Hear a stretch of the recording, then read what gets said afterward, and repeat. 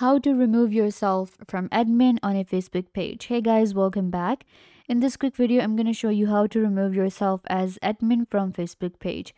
So let's get into it. First of all, you're gonna open up your facebook.com. You can open it up on your laptop PC, or you can do this on your mobile phone. So once you get to your Facebook, you're gonna log in and open up your business page. You can see this is a business page that I have. So on our business page, we can add admins, we can add managers, and assign different roles.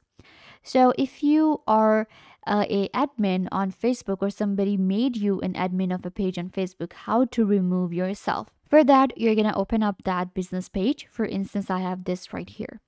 Then you're going to click on settings. After selecting settings, you will get right here. You can see we have privacy, new pages, notification, and more.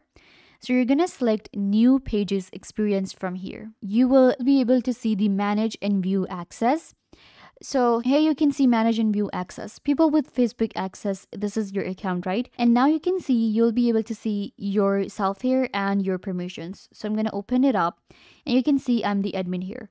So what we can do here now is we can click on these three dots and remove access. Once you click on remove access, that means the access will be removed from this account. So if you are an admin, then you can just remove yourself from here, click on these three dots and click on remove access. Other people can also remove you if they are admin, so keep that in mind. You can also remove someone else or yourself very easily. So you can see new pages experience and click on page access, and from here click on these three dots, click on remove access, and you will be removed from admin. I hope that I was a big help. Don't forget to give this video a big thumbs up, leave a comment down below, turn on bell notification, and subscribe to YouTube channel.